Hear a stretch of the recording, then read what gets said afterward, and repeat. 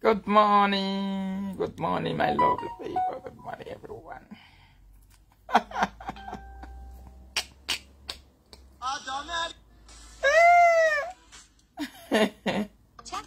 Good morning, my people.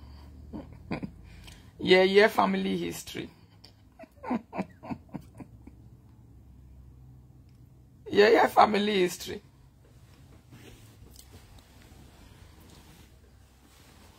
I beg go. Who come from better background? You need to respect the effort of your parents. The effort of your mama and your papa. You need to honor them. Don't be all this kind of dirty one way with the year for social media since yesterday. Hey, Judith, how are you, my darling? Good morning. I'm fine. I'm not there. Good morning. See one kind of dirty family history that is everywhere. Hello, boy. Egbe fana mutien wala. No waru amiri Edos na. This kind of family Yeye family history. A fana, he go still let you the open mouth. Remember, no say he can worry who wadi. Where una put una shame and una disgrace. Now, person go now they carry una family history come by una safe. By una safe. You and your sister buwa wa ya seeking wari why see la diamidun ehwe mu wa eru wa biju wa fe igbo momo atoni nera kake be dokasi ni ju egitalo iyan fe miri Edos iyan fe we no wa se do na so agbegbe nu kiri o ma no gbegbe uwe gbubi una gbe yegba o egbe dan egbe sagin egbe dan egbe no ho a nkeri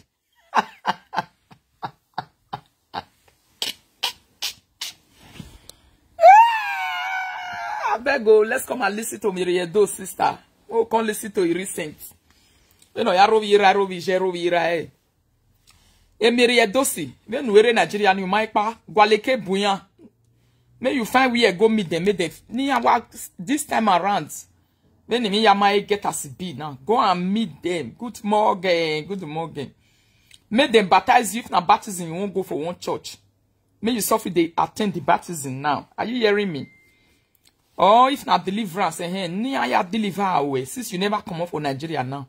You still in Nigeria. May them deliver you because it's a course. Or monogberak bije. Na you go come talk to me and come say again one thing when you talk when no rovira rovi Eran we no ma doge u roviwe. Ono mweruwe na aye police mwera fie police station na amu juwe fie. Una ya mwera hui because of moto. What is a car? Ya mwera hui gamba. Ah ho ade no ho ana mo omodan. Your mama just carry you come, you give you which for small pikin so that go use you to they make money they go. One is why ya azingo with bomomo.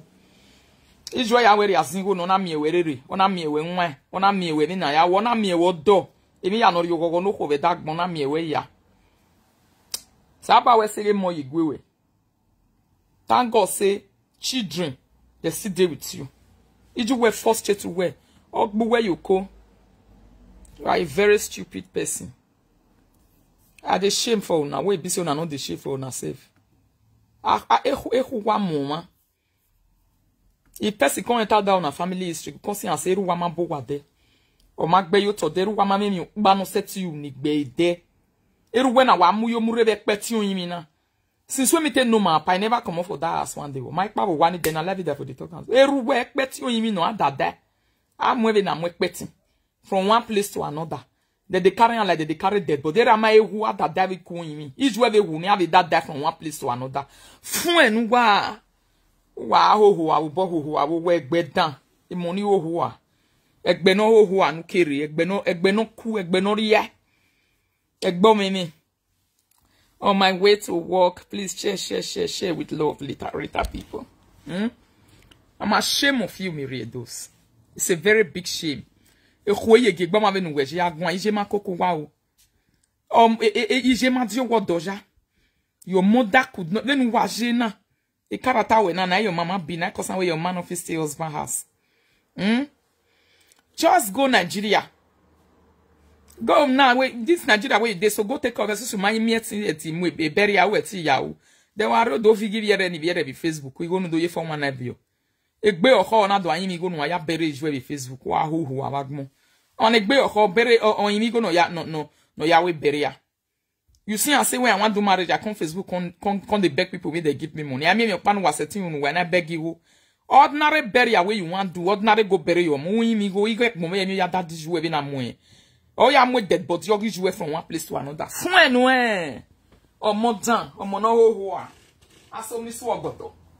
En zuwa variana riwa zuwa variare e modane dokasi ge italo keke batoni biele. E moni ho e moni ku ogbe. O saba me la e go me jouer ne bi mo dan era bi jouer yan ye kin ala din na ya biele mo dan ku dun. Ave moni ho. Person you carry a prick come out, go use and take bomb back picking. You go carry a prick come out, you go use and take bomb or more down. Stupid or more yeah. Oh more yeah. Oh mono ku ogbe. Oh mono wia. Enyonyi. Osabala wo we nwa we ruwa de juwana. Ere mo ave uwa because where they messy, wo be okuosi na. Don't be so you be better picking now. Much more say when time come your picking will still respect you for waiting. Eh? I mean, never be sure they waiting. I be here. Na me la video one. I do akberu wak bijuwa. Otun ya got 20 dio ye bolera. To no see me we. All lera de na lomomo. Or when they ran Larry, Atoni, Mr. Atoni, a dokbolo. We no Larry, man. We my egg there. We buy some agbuena. Wow, who are agmo ave money fear to ave mondan. Bad blood, bad family history. Can you imagine? Shame and disgrace. Oh, what is it? A shame and disgrace. Wow, bona ya analyze. Ya have a when you if you wear yaziri. Ya have a second I will dead if you wear yaziri. Have a money who bad blood. Where people they say bad blood. It's a big shame. Oh. Una know what they cause all those kind of things, my lovely people. What they cause them? Now I want to tell you so. Now, mama, when my dad died 5 years ago, I did this funeral single-handed. My family was so proud for me. See, ordinary funeral, this one not fit do bury. I know fit. They can't beg money for live video. Eh? You can't beg money for live video. We want to bury mama. What a shame. You can't beg money for live video where you want to bury mama. Don't want him go with live video. Oh, do I beg you go with live video? No, ya bury ije. You know if you go and deadly bury mama. Na money you can't beg for live video where you want go to bury mama. If you live video you no ya o imi. When my set here we married you.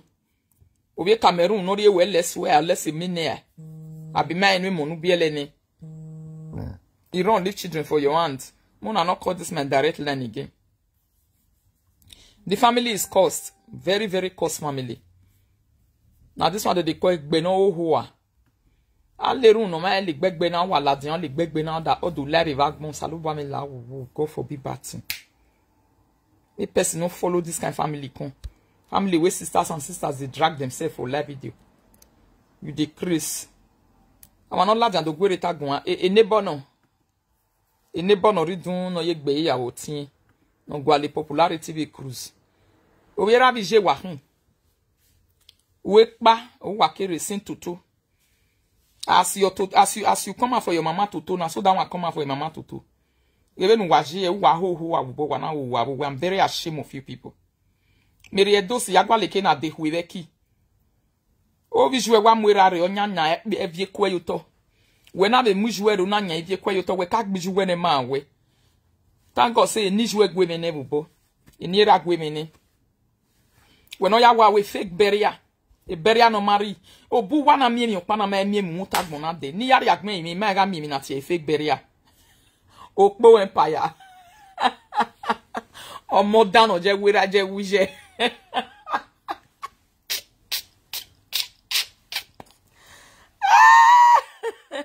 Supito moria.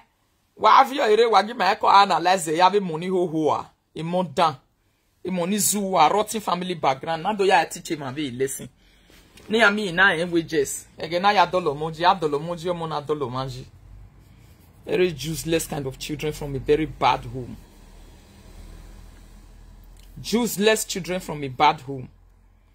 Ago wane rume de agbe salubala wo wegu meju me ya bi mo dan ba no meto. Era mo kia la jana ya bi mo dan. Iju emi we la jana ya bi mo dan. Obile me dan filo kwidun ya go bijue. Oni awade awagbe wasanfo bi mo to wa asohun abidun. Atoni. Era gbunu jo inina. Egbe family be your we maseri me we maseji me wa o. Era no zuwa no maseti do lo hoji. Era no zuwa no maseti de lo monji. Era no zuwa no homa diake oho horiki negbera. Era ori zuwa na yari oho be oho ni abo yaso agbon na mu fo na mu jwe fo abi na mu peti on mi fo wa. Ijo ma ewu akeru wa fo abi na ruwa. Be na ruwa in fridge no kano keke na mu fi kona. Somebody say me I rest for the matter. Me I rest when me read those day live video they resort my parents. Joy Paul, are you for it? Are you for it? Make I rest when person they insult my parents, I will leave the parents. Are you crazy? La way, don't do me, I not transfer the insult for you. Don't do. I don't want to shift the insult to you. Are you right? Are you alright? Person they live video they insult my parents. You know since when me read those they insult me. They insult my parents. You know how many times they don't come out for me. You know how many times they do video. I don't ever reply on one day. This is my time. Where I wanted they curse him, mama, they curse him, papa, if you not close him out. I go curse them. That mama, see, they mortuary, they never bury and when I would the buck way. Curse him, papa, they curse all of them, like say tomorrow, no day. That papa way is useless, where they call Tony. We no fit take care of woman. Hey, now what for you? Now something now you they talk, so may you still rest. Rest, now wait till they happen. You know how many people thought to me Edos yesterday? You know how many people beat them for this live video yesterday? For what they do them? Oh my money. Hello, J. In real live video. In moi, you on J.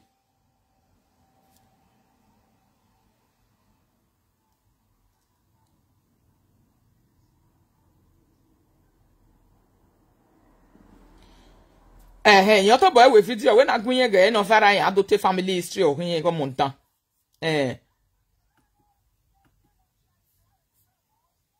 I'm with chada, I'm with dead body. Jack here. You jack you in my na muyo mure.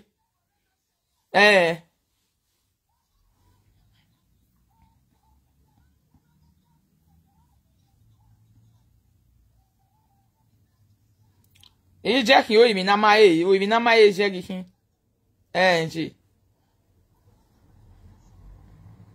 Okay, Joy Paul, you didn't see her. That is why before you comment, you have to know the reason why people are doing what they are doing. Don't just comment anyhow. Because you wait there, so Joy Paul. If somebody sit on live video and be insulting your parent, you will retaliate. Don't do. Or serve your Jenny J. Come on. Even what you say for you and where waga the video. Somebody say me I not put body, nobody know tomorrow. I know it not concern me, my papa go die, my mama go die, made the entire live video. People where they insult when they are alive, you not go pay me if they die, if they insult them. They don't die, they don't die. If they are alive, they insult them, if they can't die now, they will come insult them, go come pay me. Now me they insult person with the entire bone. Are you crazy? Don't do. Don't bolo on manger la video. He said somebody said she never ever insult your parents, Rita. So Ritotarians, go to Aproko, go and bring me those videos out. Go to Aproko, Ritotarians, time don't reach. They say never do one. Go and bring it out. When say Jay, I say I have the video in me those Uri, na have the yala Ritotarians, follow all Aproko page. I give you a job, Mona help me do. I get what I want to do this morning. Then I'll come and play all of them on live video later. Please, you people should help me. Ritotarian, c'est moi, you are Boshina Eke, are you here?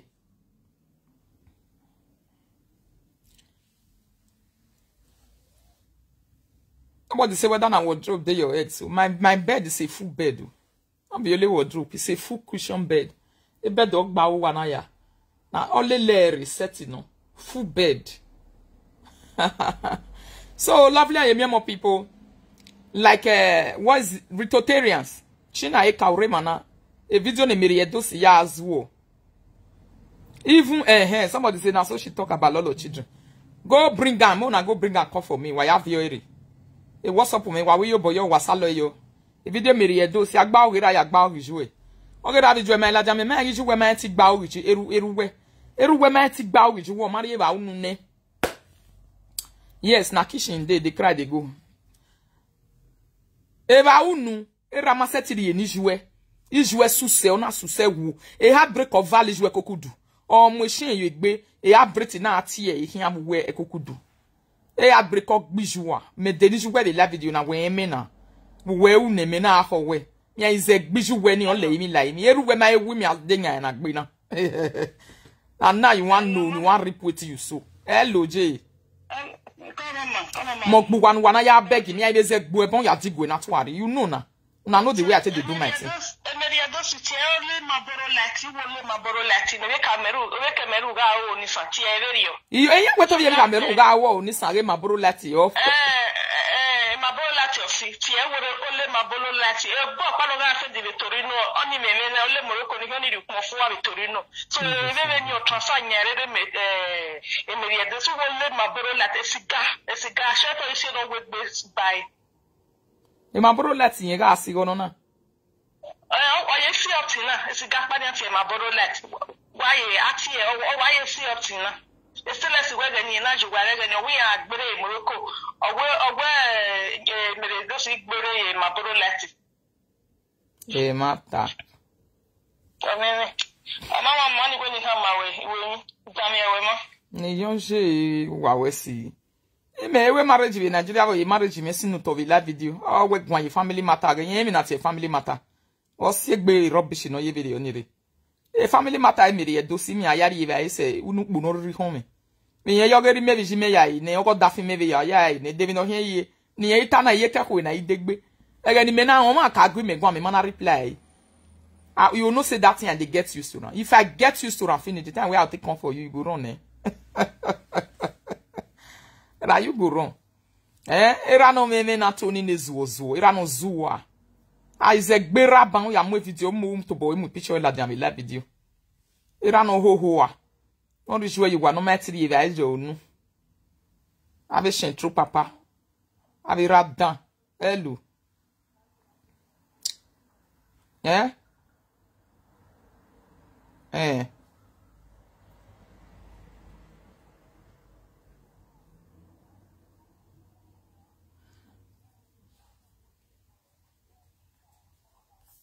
Oh, we like yani ke consideration me. Injection mo so to wawa. Oh, we like yani ke consideration me. Injection mo so to wawa. E bono lele yen no zuwa. E bono ho ani je maya to ye bono lele yen. E bodan. Ka bona. Before ko.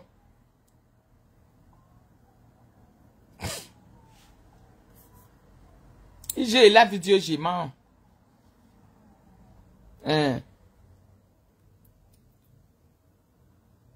Can you imagine? Help me share the video, lovely Ayemiomo people. Egbe down in Edos security. Family stew wana ya tota ye kwa analyze. We want la video. Come help me share the file. You want to tell us say you do guy, you go Nigeria, go do burial. You go Nigeria, go carry soldier. Ugo me okun ga kai we ne we yo la video. Ma ere me we ga e bo we ro ni di no. Ba bo la we gbe la me danu mu kin agbe. E family na na gbegbe. Family na na ku iraye prison. When e gbe story ni bi gbe ma ro pa. The story wo keke. Ame me na ya wu. Oh we are the smell. Oh no, a story not here. A story we say na Benny winner. Hello. Hello. Hello. Eje. Oh. Oh yeah.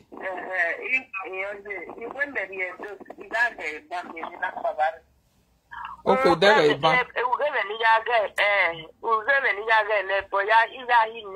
Oh, we ain't what?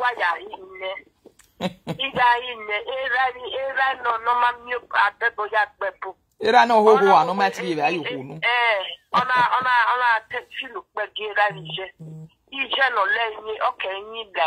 No, keep no okay, freezer can left freezer or will save you could okay, we are live you do.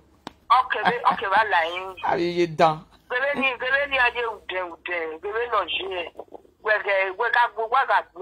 Shina go to Apoko, my darling. I want to work that one, my love. Let me look for it. Oh, yeah, was a video. Yeah, you no, who have agmon or dig yeki or more damn on a birabuji. Benny, a waguna, then is a wouna, and I'm yet a similar between you, no bonya, no quabbing, and no quabbing with dead body. Eri ave ajeri mo ave wi. Ya he asimi ekpetu yin o na se egedian no pa se egedian. Ije ni talo no kwaligo no ere gbo mo no ma ti dole munji. Ije no yo were atori akun ya zave mo a. Bogiri ese. We say je, bogiri ede ni go say. And mama find pass your mama for inside freezer. My papa find pass your nene mi be zuo. The emptiness be mi ya fera no zave mo kwa. Oriya rona zakinya ona zake gboyo na zaguto zagu ira dano bio variana waria gmaria be ira dana obi bio ije dano bio variana waria gmaria be ije dana o hia be bio abi je no hoho ana ije na seti dole munji ije ni bi ije vana ladian bi dun do asi egbere live video wa hu keke wa zu aba gbon abi money hoho ai money ko gbe ije ma ise imi ana we beri ama eri eyidi Ana we bury ane when it were your way for we love you be me now. Uri your way for mo Rita. Chop your eye finish. Ija Rita gaya yeye. Aya yeye. Ama umeme oh fwe uga umeme ya ize bolu egbe we ya anyo. Egbe me nutana we malake udo like hia we no nwegi mo we se me Rita. I let him ni denyama. O ma ni denya all love hia. Go and ask. I will very love it and we ma beg no so no. Who can see again way? Oh man, no come go ham before those days. Who get ya can see you? Na me de do one. If you me ya with you obo. Oh, je no boku. Ah, where? Awaje, o ma bun gbe o, salobo mi la o, ikin agbera gbije gini freezer igbera. Eni gbe akin ya be ra no hoho a. Era no mati dole moji era nezu ozo era na toni no le mi wiwa.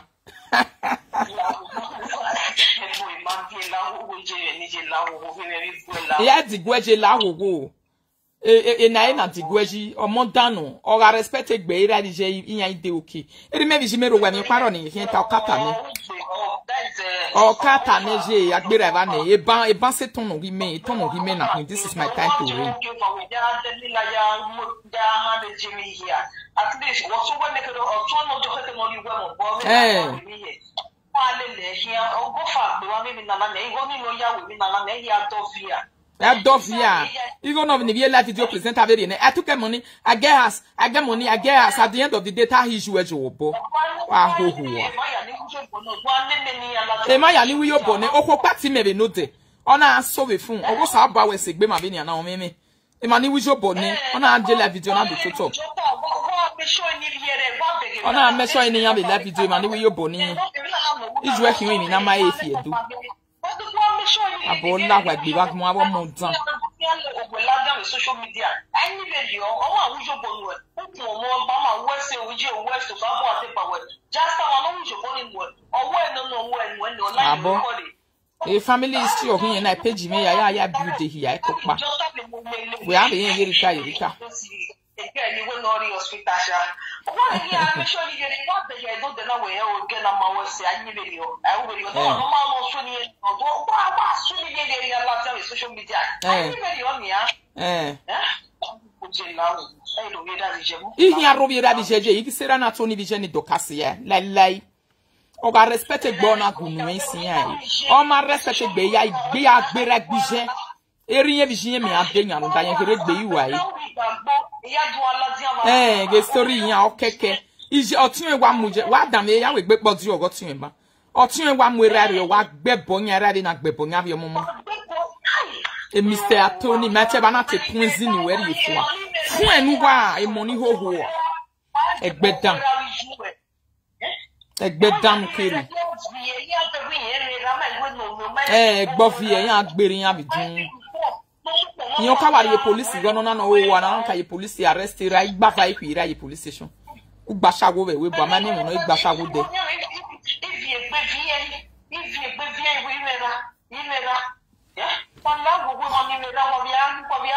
Oh yeah.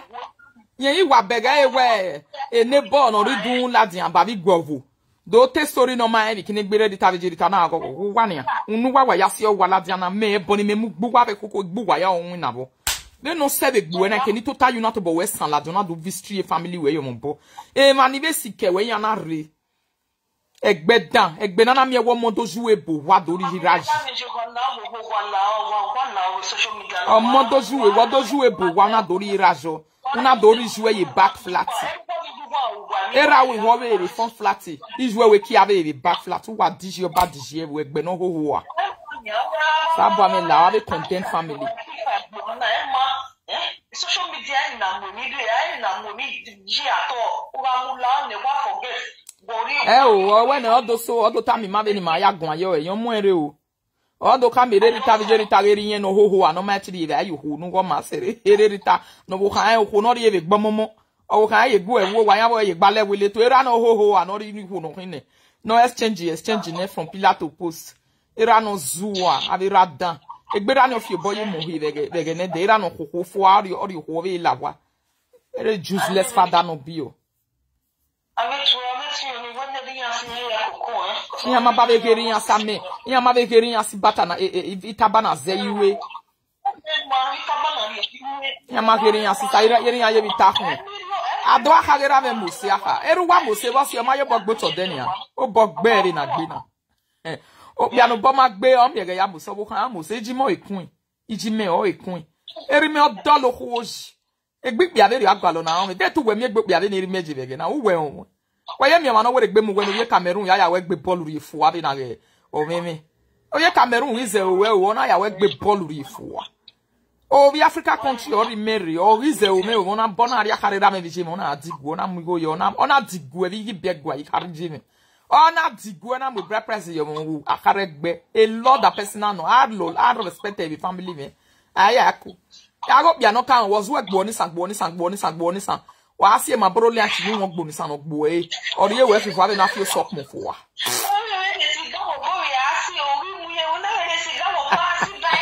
ala ya asie ma bro ro lati bae e meri e to so we fo wo bo me a family is still we na I need there na need ihe ati e be na traditional e dedegbe e ba bo la ra na to ni egbe o la ji we ni doka se gbe bae wa ho ho wa gbon wo pago ati ebo we re magba ereru we mi yi we this time around di dole jijo bo emi ni ga akese mo bo ni ge nakazuo this time around we te zuo gba ba don't enter live video beat your mama beat your papa beat your sister we be messy ya gbeti o sanore yi mi bae oso egbe dan bielu wa zuo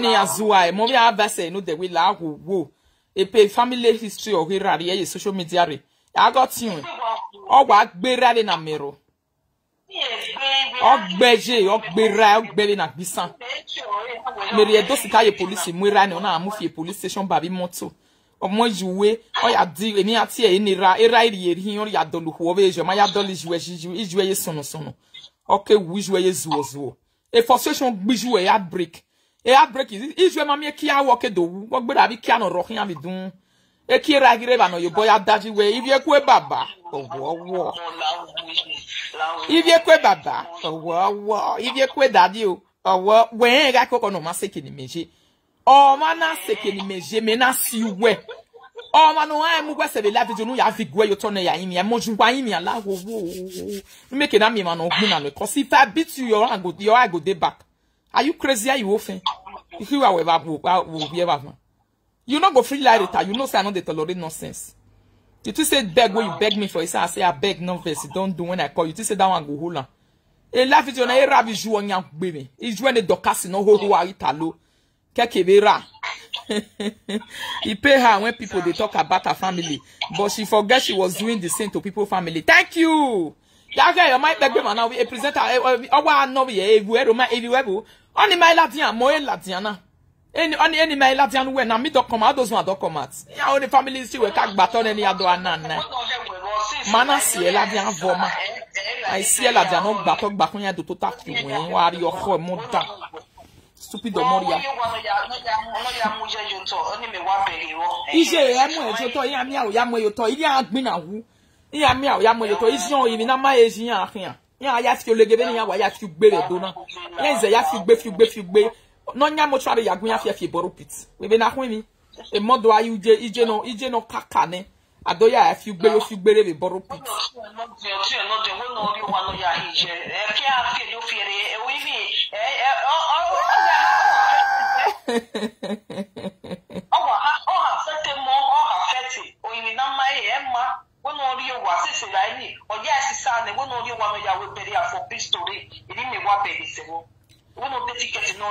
Obama sinya iberi yo. Emeri Edosi unuoje erere magbana do arunu be live video ka mu wawe. Eri wa nego, eri wa igo nu ga me my sister. Uga ahun igo na amu ni juwe ya delishe ni yuru. Because ijuwe ho a egbomomo ijuwe na ya zenu. Ogiri ya zenu e egbomomo no make na etin alo e bo. No pretty when we ya live you then we ya mo abetu egboto. Mi ati e ge e Morgan e Messi. Nu ya ye ya gboto. Nu ya ye ya ho ana me igbi enya tun no to we no robi eruwe bi juwe no ye police. E bo pa na no we afeli me no kinegbe mo gberuwe ya ize gbera gbijuwe. Iga ize gbera gbijuwe. You don't forget. Udira na mai na. Have you forgotten?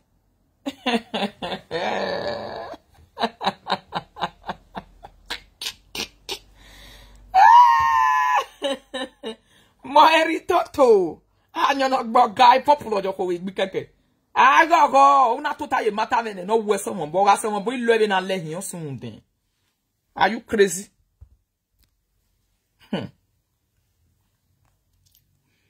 Moeri toto ne popular joko we gbikeke.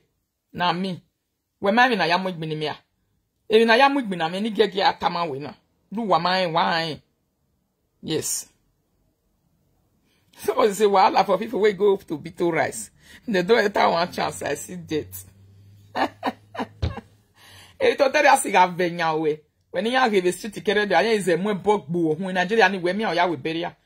O mu jo fi free service wa je we bodo akiza. Koje. Hello mama. Koje bogu ya o ya bogu. Koje no bogu. Oh God. Emeri Edosi, amene ni afie ni o ma fie ja. Emeri Edosi o gele ni. Abo. Emeri Edosi gi duoze ni, o gi duoze ni. Ona ari club. Ona ari club we. O se family history put on e, o monta. O jo to social media si opo, ona ari club. O monta na gbina. Ogbere ri e ton wo ma don e video ni se. Ogbere ri e so e, da sisi ga ni agbon. Okay, egbe is eluere re na aton. Okay.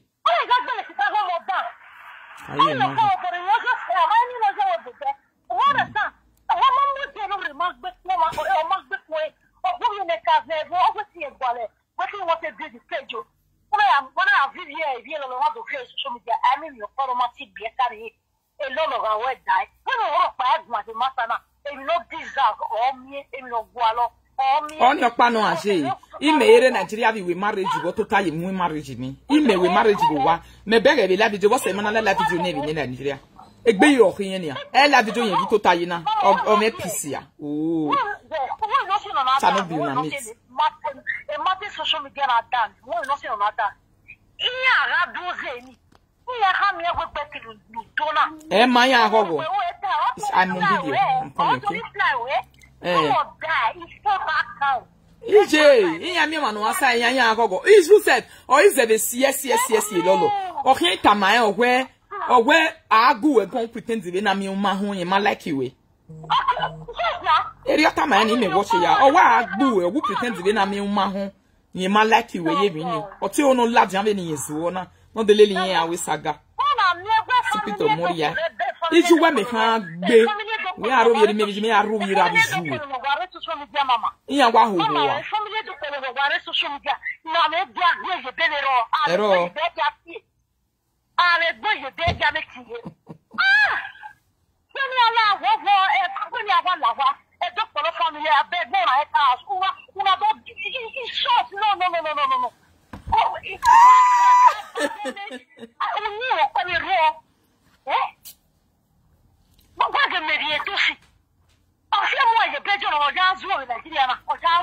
That one, I might have a cocoa billy on the sun with door or so in Nigeria.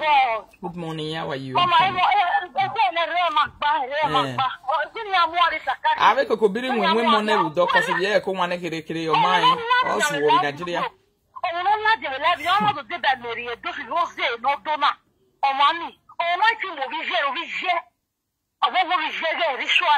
I want to movie. La go then it baby having no sense in no talo. Agona, it's on a better person. O me woman na yago magwan na yago egwon. And when I go magwan man na one pretend to be na me ma on 2 hours getting am wo. Wow well me mo kin again. Na me mo kin yes akeme we yo. I come me mo me yo, but really I go to my satisfaction is the way I know asokin for life. E ka keme we yo. But my go to my satisfaction, my cure way. Ya cure we me cure we for an expression business ni do you obo. We give me an pa no level. Nobody go enter there. E me we han ga beg mo Rita mind you. Don't forget. E me we han ga beg ya seva beg me we. Na ya beg me agmo awa seva. Awa beg me we dey open. We je me wo. Yi. E me atia yi ge we found no me muju nkere. Iba bola we gbe. Mad woman. She leave her for her boyfriend and go Nigeria. Can you imagine? C'est moi and the boyfriend do tere boyfriend ye kia mayan wi. O ye kia ya mayan o ye miambo ya ma me. We tere miambo ya this virgin mo you go bo. Ah mi tan be no mi tan na.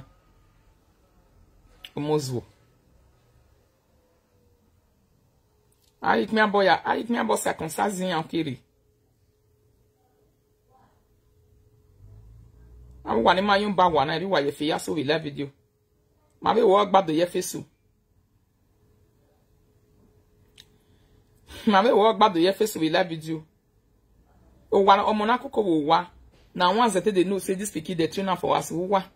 Just look at no home training, nothing.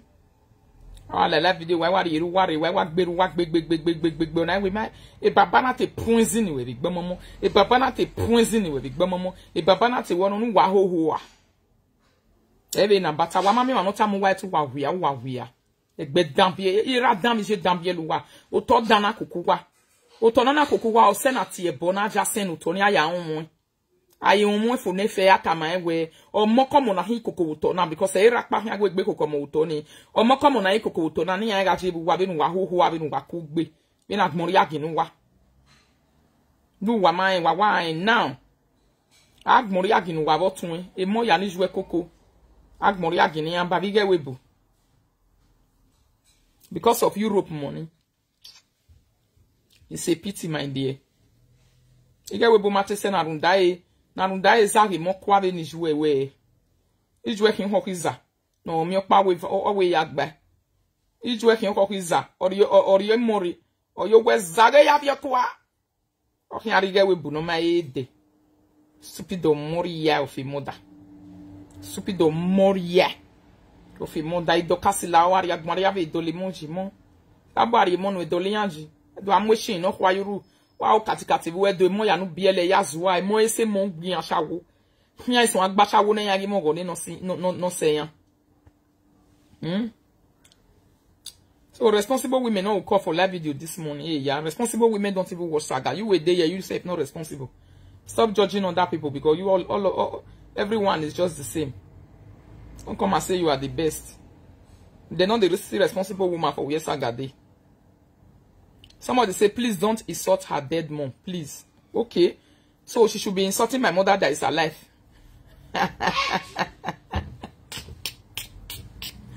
She should be insulting my mother that is alive, Abi. John Owie, please answer me. She should be insulting my mother that is alive, Abi. Hey, yeah. If you know, say people even want me, I increase the depression, you not go believe. They will go to support and say insult Rita because they know say Rita go press the chest come out. They know me very well. Matter. Dinra na mai.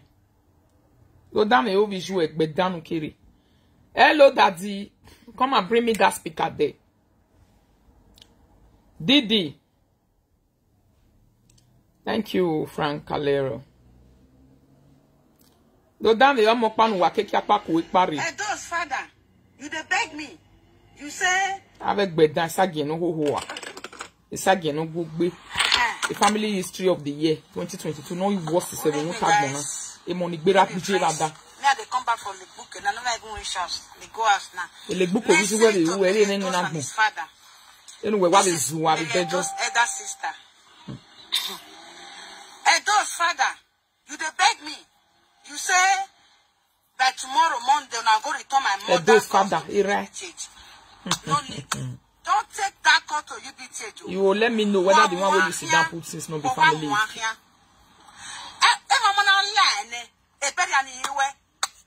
And the mama now line a better he go there with you now forever. Wow. You work you in na my na ya fi gbe wo edu. Ata da igbo we yo na. I da son na. Ata son. Where that son aye Rita. You see one no cure we why your family is still the we late no say mo we na return ya the bridge we need to. Don't return that cost to UBTH. Papa dies you no ku na. Don't return that cost. You see, your mama is on the transfer on the way. Mani ya yari eva e beri ala na imuje yuto. Egbe dan. Me no ho. Akwa. Why mo ye them try? Why mo you be there? Abi fana muti eni ku. Eno wa yaku na wa mai. E me di ku ye mama ona mu yime yuto. Erime. Okunegi gwe for so long. Okunegi gwe for so long. Era mighty your body huge. Ai! Ere meri Edosi wa hohoa. Atoni wo hoa. Ya fi dinu ri egbu efio. Nene dokasi wa li egbe efi dina we wa ade ba ibidi. Wa ira gbonba. O mo mighty kokogi mo nu biele. Mo no la we ki ala dia mo. Eje ma oho mighty ri va ina na me wu ya ri va ina ho nu we bieti death. We atatu we go mo no bi o yari ida na ri o kedu fia wu nothing no better thing emeri Edos egege la down do je gwe be la video no yayi mi afia we yayi mi ma no gugu ani yakadere ya de meneri ta mo nda mata ivajo e ma ko wa fi as wabo. If not, I will not go leave you alone. I'm going to continue dealing with you. You hearing me?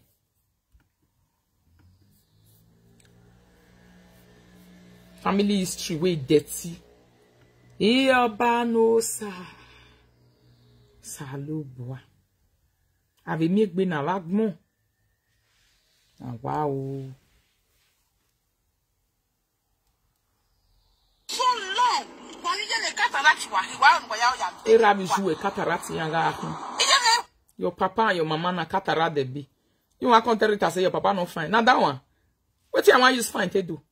Man, where you find that the feed woman? Era no fine, and do fine. My beg picture, my beg na do assess the man do mo yiske. Even raje. Just come and look at your father. Or where maybe me cataract waga akin. Now that one na you dey talk. Yeah. Somebody say, hey, by Franca, always use your platform for good things. Please, what is the good thing that people are supposed to be using it for? You are here because you want to hear family history. But you saw where they were preaching this morning, you didn't go. You are here because you want to hear it. Is that not the truth? I be over Sabio. Bado. Over Sabino Hawaii here to Sabi. Hey, today. Rita the over Sabi Queen 2022. Easy. Boni mi gbu wa to ta ye binu wa ma eni mo na gbu wa we gbe fana mu ti na la wa gbe bada. A family is wa kini to ta ye wa do tie mami to ta fio. Mani di ni ya da gaveki, ma ga no bun wo wa. Iri oni samene porona. Iya tota fi family isi we ga nane. Unless una wa respect egbo, ma respect egbo ya is bijoué. Et then na jouer you to la video ni. We me we marriage in Nigeria we na la video ni me do go me. We do ha me we wa bury jouer wa bury ruwe. Oh we then we are married. We marriage me une. Mo gbuwe igbo to you. We ke ya hu we marriage yi ha we magba. The day of your marriage, I go sit down on top of your body. People go they beg, say leave am alone. I go do it to my satisfaction before I go leave you. I will not just do it. I will do it to my satisfaction. I will satisfy. Are you crazy?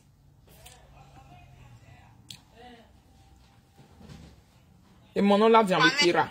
Ekira bu hijui. You damn your family history.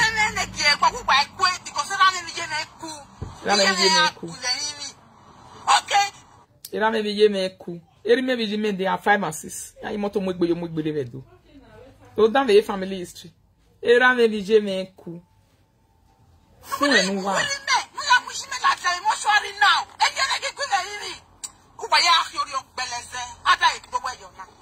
Otun we to akin ori ogbeleze. O visual ori ogbeleze ni gbebi ohu. Owo ohin akin.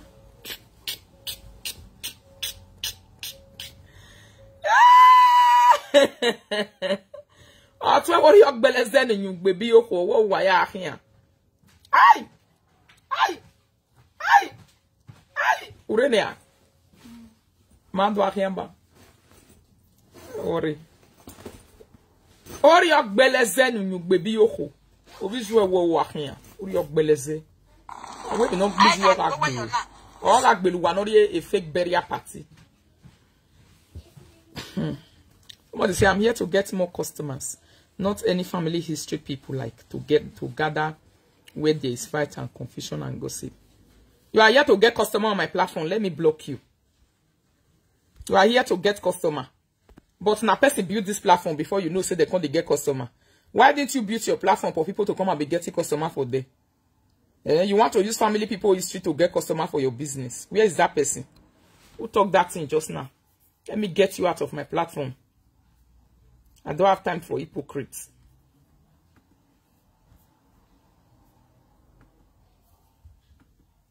I'll block you. Get out of my platform.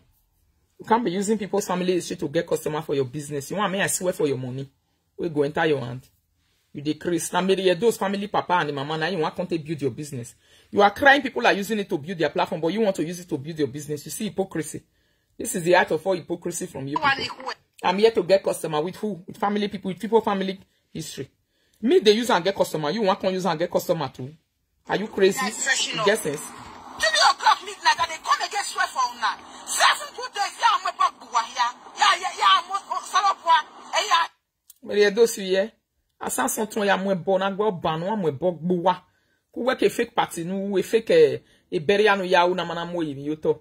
O visual ye bolo wa ugiason 3 o'clock e ugiason. Egbedan. 7 days. 3 o'clock midnight. E ma ya mi ya le ba irani. E ma ni ni ma e no ro. E ya ri boni.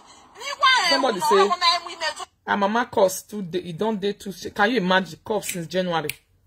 August ala na cost yere mi ati o yere freezer ye ya fi gbe yo fi gbere be the family is one na maba do pa bo to na keke gbe first in history. O mapa. O hian pa iwo de gbe renew yin. O hian pa iwo de gbe renew e mu fi la video. E pa o e mi boya pa. O na atota. Me ne ni ke ri agari ori aga. Anybody nu wa gugun o da damuri. O do ya no ni soli yu erere. Erere we ya di uto. Yes. Oya no suli oya no no yere.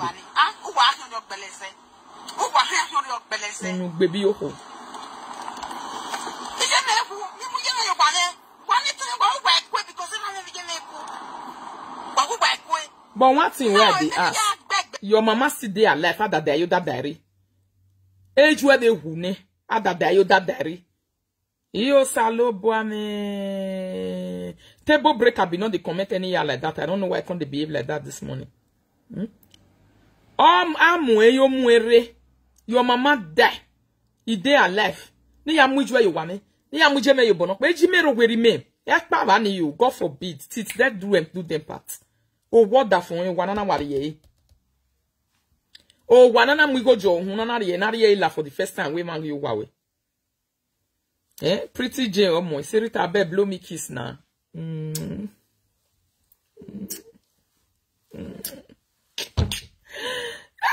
Say why Rita fine like this now? Why Rita no fine? I make it all the wrong kitty, the wrong kata. I know they drop water. You know they drink water drop cup. Now cause because drink water drop cup. You see, you know if you see rotate drink water drop cup. You see, I say this kind of fine sister no be sister we man to the play. You see, this kind of fine sister no be sister we man to tell I let the wiggy. You know say hey, I love wiggy for this kind one. Hey whoa, make it work so no road door a producing lineup. Yeah, Lawo we were working in the yow. My lack of work could be love, cause in a bow who now they give you my jaw. Yes, we're so torn on a way, see. Now I make me call them. Now I make me call the talk about that this. Now me Edos I call them. Yes, we're so torn.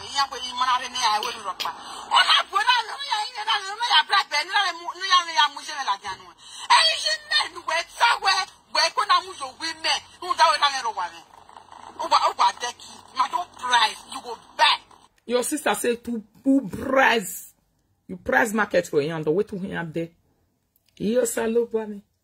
La re miri Edos eruwe wa dada yuda darivi na he. Iju weno wa wunia mu yomurena. Oragmona mo yomweri. Oridiana mo yomweri. We show wa here change grave from one to another one have bury in ba. You know what? You sure so now they change the grave. Table checker na stainless. Na stainless. Stainless what to buwa wato nana. Yeah. Wo wato nana. When I live video na for how many years ni miri Edos no case wo. Era. Ijwe. Remember Jimmy ancestors in yakin they not be me too. She don't put them for math to play. So allow me make her use my money papa play when they come out. Somebody say no be stainless. Alright. Let me make her use and take cash cruise. Let me make ba. La wo where re magba me very drug. Ya re mari kiri na re drug ban ya vio. Re magba o. Wani wa gugwa 2022 wa se mi anu wa gu meta ko secrets. Ikolo. Ya kolo fune ya to bo me we wala o. Allow me to kolo in peace. La wa gu me kolo in peace yo salo bo mi wa be ni wa kolo na. Ma to kolo wa me na ko kolo. Allow me to kolo in peace. We sure this we have a hunenia. We try to we wuna wa me do a change it. Cause I mean na me bo wa first bury na Ayemiomo tagmona na we party with that on my mo even eating. Obo wona si no we sure ga change grave you we 10 times a year bo no na.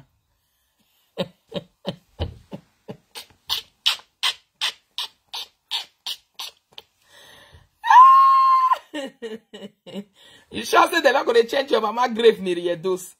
Me not let me to know, say, tomorrow we bury your pa. Yeah, where you bury you selu. After 3 years, we have a man where you bury you gwe. From there, we be a ton of bloke where you bury you bolok. I mean, first in history. You come beg money for live video, go to do better. Say that you like Minana with me. And I'm a soldier, you area. I mean, no, yeah, we but the illiteracy or low illiteracy. Do you want me to show you some of the highlights when I go to Nigeria? May you see how cool I was, me and my husband. Let me show you some. Yeah, a video me Robert will not go to any, but I'll come and show you my Nigeria marriage highlights videos for you to see. Only one is be one of Nigeria now. Why saga? Now the saga one of the Nigeria, that one of Nigeria. You know, go enjoy now. You go Nigeria, go to something. You don't say live video presenter go saga. You are you crazy? The ability for you to stand the way Rita did when she go bookish. Yeah, let me have you know. Odino dana de ye no. You na so. I just Rita la yes me pu. Ayabu yes me pu. Arukpo yes me pu. Ije na o. Me dey enjoy for Nigeria. Gbok bele fun we na so. See me say asa. You are you crazy? Im your boy. E dey agbe ya vai e bed that for me dey room. Now the day we dey no dey go work. Me no dey go work. Aye gbe ya ro gbe aga enjoy. We mi odo no deru we baba. Wa la jambo ya mo aba gberu no forcing ye be. Aba gbe we ring road no forcing ye be obian. God forbid bad thing. I did inside this my house if I don't travel with my husband. Yeah, but Nigeria if you journey a day we do bad work bole fun wa because he dey with me for a season. Then wherever you come be better for how many years we say don't you baby you can work back pa bon boire. Abi pep keke na pep driver ya ni redo ya atiyan we wa ade o. Atatu enyo o amami mi gidi eyode. E ade ya do ho egine kenu veje ba yan bi pa yan bi tenpo mu. Abi yan ni hu ya na mi sori e hu e na mi perfume sa ye gbe. Abi yan ni ma ti gba o gbe yan ni ho a. Abi useless area boys. Any do ahu we ginu to be kenu weje ni. You want to compare yourself with Rita. Don't we rodo me. Popular yo hu igbe keke. 3-1 bombula. Are you crazy? Not sure I bet she know water. Okay, she know water. 3-1 bombula. Ah, la platform wa me irriterant pa on. Now let me connect on na topic. What you na dey do Rita? If Rita do na go remain small moon na there and they fit take calm. Shame on you people. Shame on you people. You see, even Rita who know Rita we set it take. Ek bok bele fun kwa we do we na so the life video. You don't know say now life na turn by turn. Learn to take what you give people. Life is turn by turn. E ba me raga toni ati e ba ege do poloro e family name we. E ba ege egbe imeni ni mi anu no egbiju e kino kere gbe ni yan yotoba. Ni do ajin an ko we life video ni amu bogbe yan kini yan kere kini yan se kini yan rame. E ba we adomi Rita not take gejo enta so gun gbera gbiju gun gbera ne do polo abi ba bolara ne na toni egbe are you crazy? Uzuo.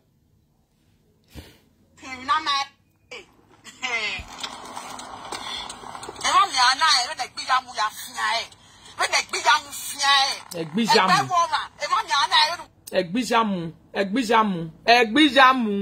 Wayo imi yakin ulege.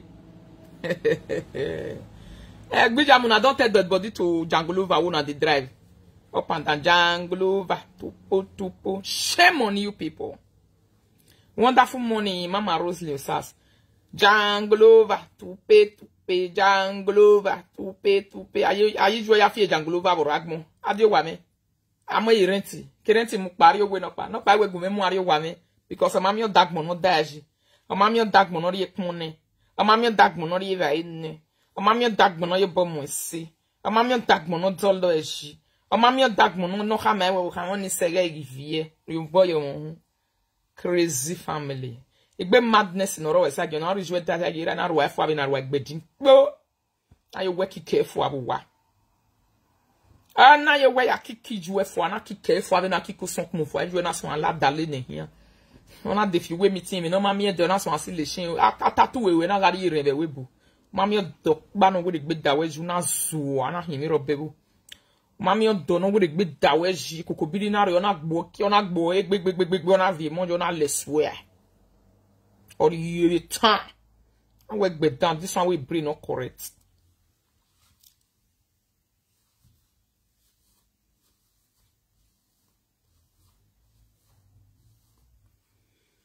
Matter. A family rabbi jouer be no ji. In me work for papa and mama, na me not come me work for my papa and mama we did their own house. We me day with 24 hours. Hospital socks na gba na belima we then they use. I'm a nurse in Germany. I remember wa hospital socks. All low back because we go in here if you trailer for how many years. Back a bet a medical bet.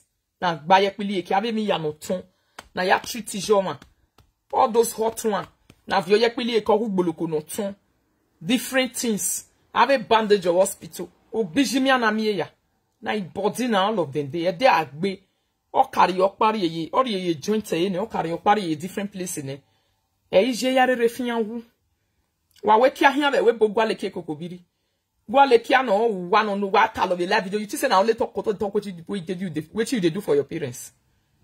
You know see my mama when come out oye momomo ugbongbon no iju wa bo patrician solo e heart into heart ni e koku dunya ru wa kava eru wa imu ya ro solo koku dunya ye endo yesu was when I frustrated ya gba the only thing they think about is they go maybe many yari na yesu was ya de to ya na wo wa ya petu mi ya fi lo give at this one.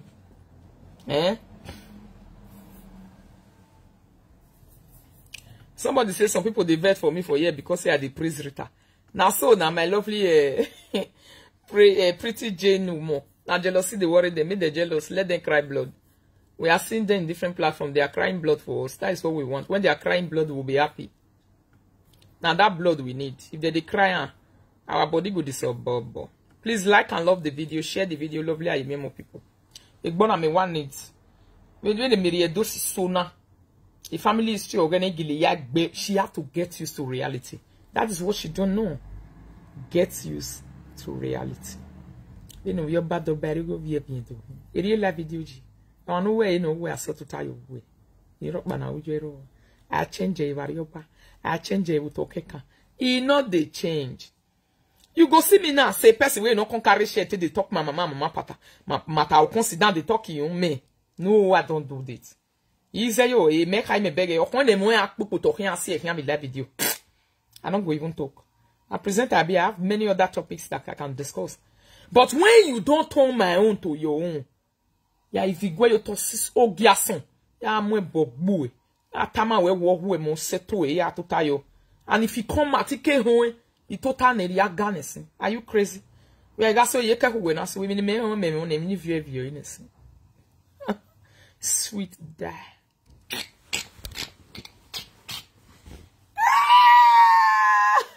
He said you go Nigeria, you not control us, you not control this one, you not control that one. Property, it not be anything. I get 4 flat for Benin, they are not the feed down. At the even the family go buy. If I know so now buy, I can contact me 4 flats or whatever. And now where I even know say now vanity, all those things they don't mean anything. Are you hearing me? My husband is not in Nigeria. Are you hearing me? My husband is not in Nigeria. My children, none of them is going to Nigeria. Christina is a full Greek and is now a German too. The 2 other ones are Zimbabweans and they are Nigerian. They are born in Dosh, meaning they are Dosh. They are not going to stay in Nigeria. Eki wara we bota we mi na ate duan. Ide they are not the feed down 4 flats. Oreva nyanya wa mu amiri Edos. Igie we no ya mu. Go and bring me money. Go and bring me 200 million.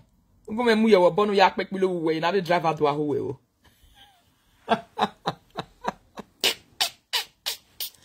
Me driver come dey fuck you for his side. No ya go lave if you kwe daddy or wo. We go dey follow you the day. Ide bini. I not get what I do for inside. Not be only holiday. Me they even they talk say if I go holiday, if I go Nigeria again, you will see where I go there. Whether I go even dey the house. May you go see whether I go even dey the house. Are you crazy? A jeep around if you feel do. Of your small car, your jeep, you monte how me as a matter of fact, ever. A live video na time and no be joke. 3 cars. Now you get for your house. 3 cars. Mote anigbe ohoy.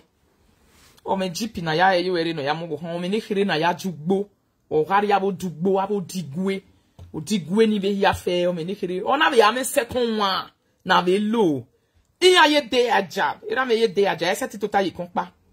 O ye san rebe no hin di o ma se ni. E tota yi konpa o. Wa wati ba na ira me wo pa ni sin. O ya pa yi moto. In moto. Don't jump at a moto. Na in the drive one by itself. Imagine when I be one by your bomb women there. In moto packet can set it then. You are here prison by. Era jeganjo. Moto no with then you papa go prison put. In moto vai me you be me dera me you boy dog na you bomb de vane. In my area. In my know with that why away. In moto ria noa. If you adology ne. Well Waena, if your papa get moto na moto they take the disturb person, cause even Ayemiomo my good name. In moto me o, it is a makalik you run on now. Na me and my sister out of after that we say makalik you moto me wa are the whole no ya dology. All be sanfio. All fe ko ajalo yo jalo ere moto e de no yo joy any. In your me run na the only way they give and joy. Enter moto they jump up and down. A family meeting take set or river ne. Igwe te set you or lavani. Cause igwe ni ya go maku. You feel even tough on that tomorrow, so you see that your village. Or makan any go any every time there. You know they use and play. It's a play road the vivani no ala like go. Before you know it, they happen remote no or ya pian. Or pian and copper la week go ne viva. Or pian ki copper la week go ne viva. Don't enter there. Tak ba oge yo see no na ye you every video. Amu wana ne ru wama eti you bog be you to the na kosan we children dey respect am to we marry your hone. Or we ma minute we or dion we. O we ti rame. Enity every live video ni. When I'm not 20 right. Listen to what your sister is calling your father. Anthony Edukbolo. Or Tira be live video. Anthony Edukbolo. Fun enu wa ho ho avaria na ri wa ho ho avaria be mon down we biele. Public harassment. If you know say you no find like Rita, please don't talk to Rita anyhow again. Abi Frank, Mr. Frank Airo. And I go, yeah. But you know the third day, say level don't be level seg. Now this one be the jealousy with the bad and they go. So we be say their body not their body not be body. You be not love and you the jealousy is real. The Igbobo is genuine. You can see it all over them. You can see that the Igbobo is a very genuine Igbobo. It's a genuine Igbobo. And we don't care. Do we care? No. When also Rita go we yaga mama joy very laughy. Obe fulo we rebudo. Rita ni man de like e. When we man not bu e laugh you na no de. E man like Rita. You do like me. More rejection more sense you my brain. And man will not learn and damn you me or more value kwa. But when I talk sense into your brain, you go know where you for the fuck off for your life. Why you want like me? I want make you like me. I want make you like me. Ogiazin. When you know well at the way do have zin dango hinge. Azin where we are not carry who I am not really video. Rita him do car bag. Do come moi sock moi you mo ya fumo. La wo get kevari do no a day. E konji alogo we wa kagba sevede. Abola we gbe. Omo dan stupid moria. Omo no mami go ya hije no ya beg go we do ya we beria. Am I gbuwe we so ni? Me never beat you, don't decry. We be say I never even beat you. When no total sense to me. Rita, you know when no total family story, or we saw when I saw my is here working Nigeria with saga. Oh, bury a saga. Oh, on your next topic, bury a saga. Bury a saga. Bury a saga. On your next topic, me, Yeye me bury a saga. Not the one unless it bury a saga. They tell man we don't magmon. You will go. You shut up your mouth until you come back. You do your things. Ugia buwe ni biago ya biagili gwa ugboiki. When ya person we get the body. You get body, you want body for saga. If everybody reject you, say they no go talk to you, no say na madness we yeah. Any media me may be bad my dear, call me you whom. If you whom they don't recommend me for you a woo wabi mana, you hearing me. Remember by go make me na call ye.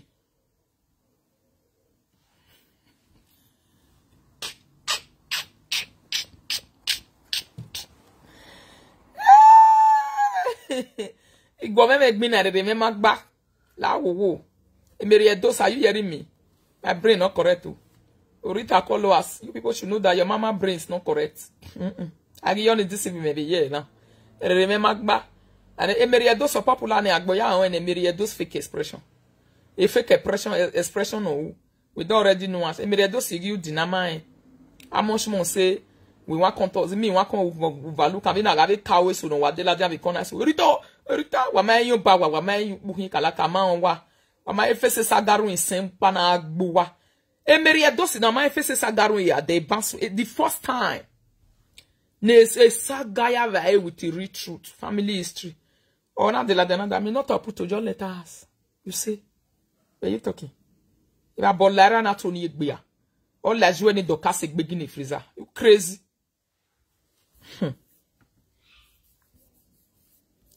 Next time, your next life and your next generation, learn to respect boundary, okay?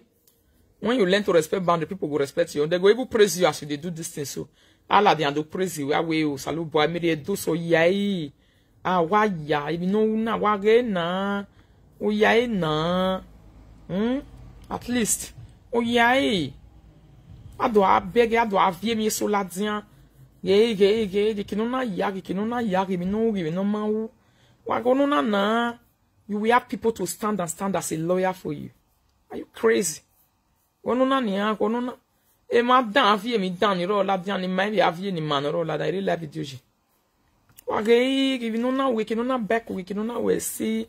Even no ji e u we de we gbero ma be jo ma be we na do sera era ne ke ge u. We ma ge we ru we.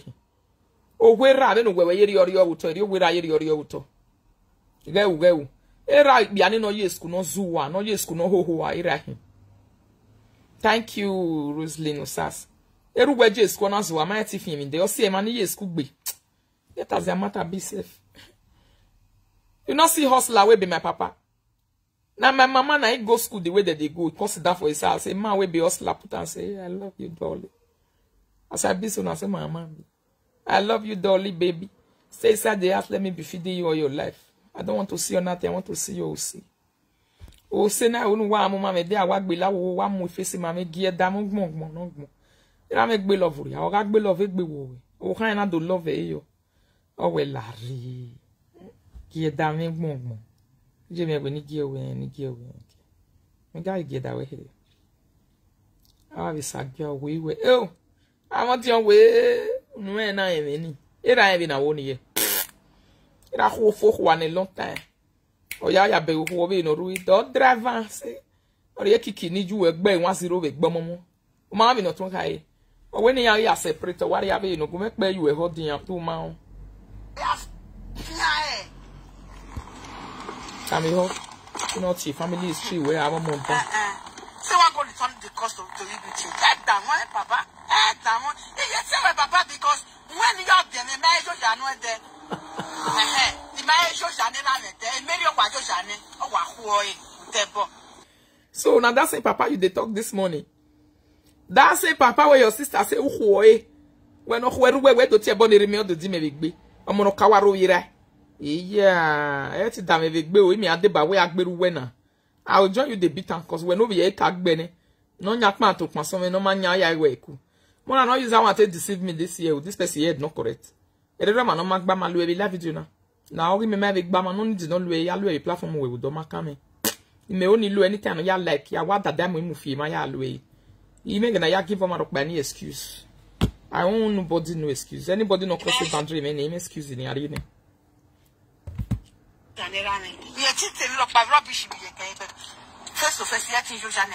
Oh, we ain't it me rock by rubbish with bay.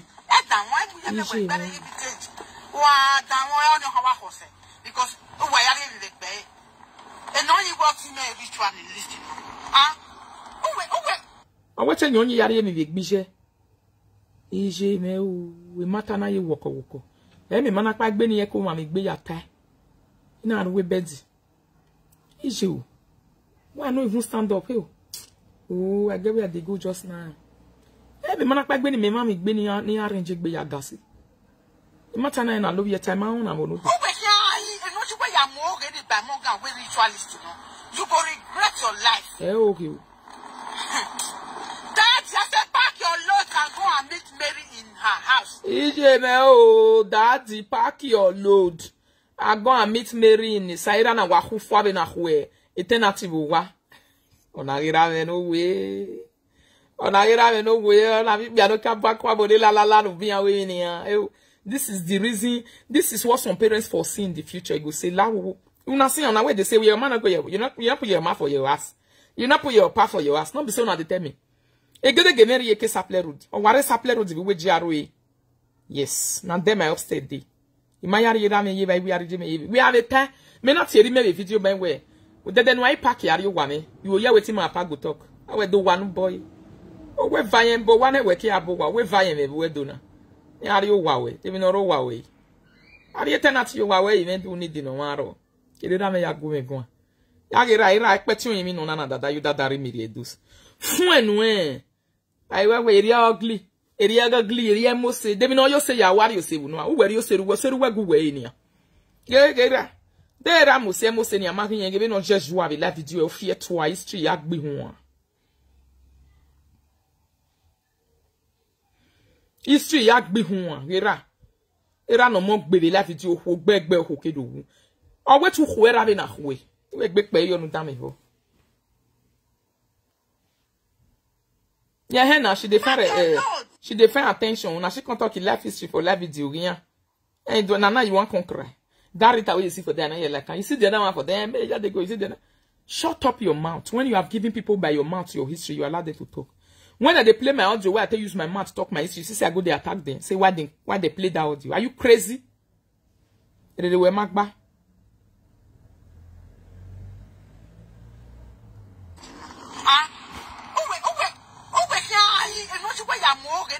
and we ritualist, you know.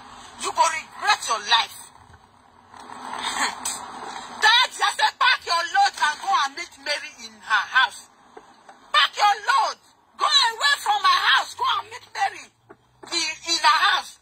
And Mary in Nigeria, na boy, he got the ticket now at Nigeria. It's too flat over here. Pipo, mighty bug, whatever. Too flat. E o my enemy too flat. The one if you if you not go to are your boy. Because you don't fit him. You know why you not fit him? Because you, my dad, if you don't die before my mama, if you don't die, they when we even small. Share the video, my people. Like and love the video. Your best friend. Go on the drink. When I can't call you, I can't say, Daddy, not drink that drink. That man don't put something for inside your drink. Daddy, watch this video. Watch this video. When I shall I got Mr. Tony, I don't follow. Mr. Tony. Watch the video. You have not died. When me yati me, oh way.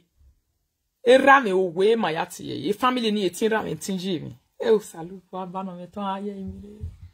Oh way. When are you wake her? Or dion we? We matira me yati mana ben we domo. Domo aba talk be like isa. Gwatu. O we call with me. Iri ma yatu irame. E do da me hotun Mr. Tony Edukbolo. If you don't buy now, if you don't wrap this, if you don't buy, I will tell you that your buy. best friend call your house, come drink, and come and drink beer together. He poison my daddy drink. This side is not this side, I don't know anything. When my daddy goes in, I can't call my daddy go come and make it. You don't fit buy me if you don't come up to that my house. You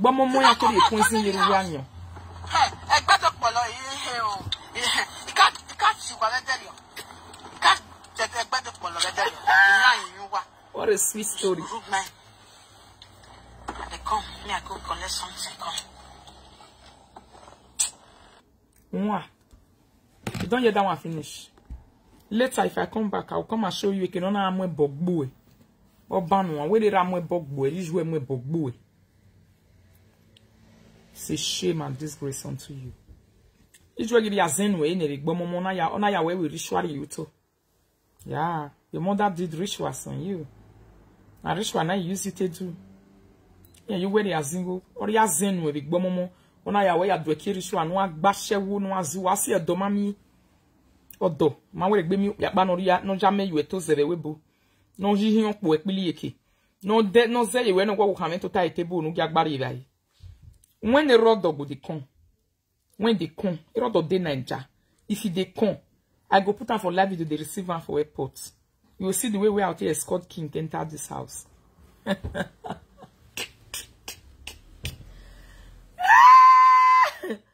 You will see the way we out here escort king from South Africa. He flied into Nigeria.